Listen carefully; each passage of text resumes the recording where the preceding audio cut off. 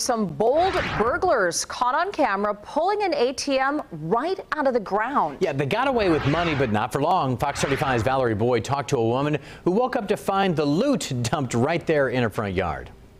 Well, a Pine Hills family had a very close call after deputies say a car crashed right into the front of their home, leaving a bag of money right here on the lawn. Deputies say it all started with an ATM burglary.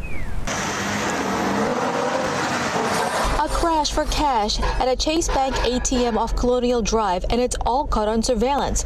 Watch as a white pickup is used to bust open the door of an ATM. Orange County deputies say the three suspects took off with money inside, ditched the truck, and grabbed another vehicle. At 4 o'clock, I heard a loud boom and like a shake. This homeowner, who asked not to show her face, says that car ended up crashing into her home.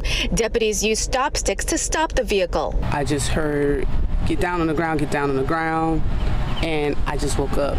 I saw a bunch of red and blue lights, so I looked outside and I just know I saw guns pointing. Deputies arrested suspects Wendell Harp, Carlos Reed, and DeAndre Walden.